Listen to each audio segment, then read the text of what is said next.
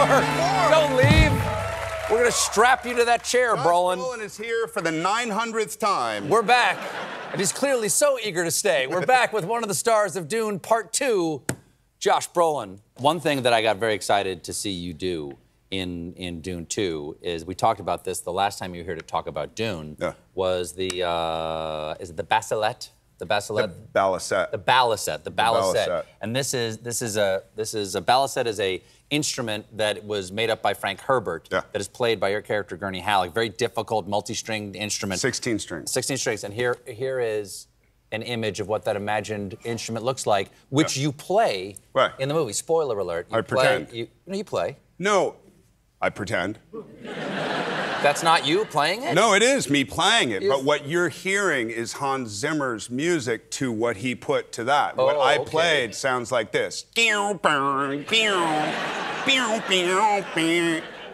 And you are good. No, but wow, I've never heard a Balisette played so well. It was very sweet when you start writing things that people start, you know, talking about, and then Denis came to me and he said, "Will you write the song? I want you to write the song," because we had done a song for Dune 1.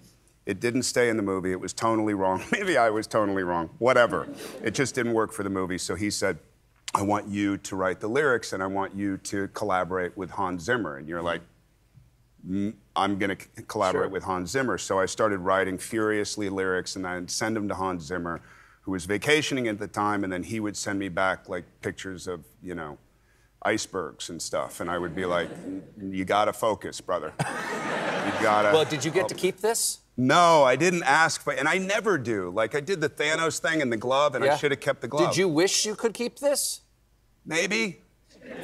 Why maybe? I mean, no, it's amazing. And what they created in Denis and all that, and what they created is incredible. One guy asked me, and of course it was in LA, that one guy asked me if I'd learned how to play the Balisette before I got the movie, or did I have to learn after I got the movie?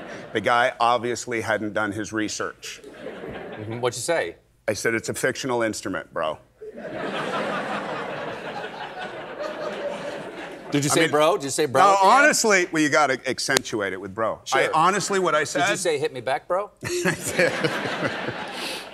I said my dad had played it. Honestly, this was my honest answer. You said the James I role? swear to God, because I was so blown away that he actually asked the question. I said, "It's so funny you should ask that. My dad played when he was young, but he was never very good at it. And you know how parents push things on their kids that they're not very good at, and they want their kids to become it. So he forced it on me when I was 4.5. So by the time I got this movie at 53, I had my 10,000 hours in, and I was super good at it."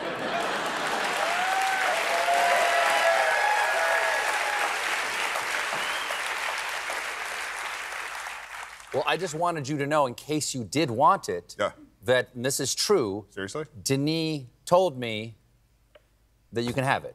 He's giving it to you. Seriously? As a gift from him? Via you?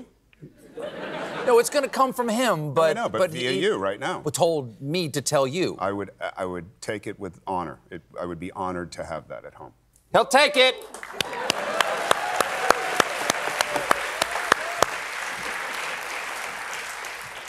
Nice to see you. Love you, brother. Don't stop the videos. Love you, Kimosabi.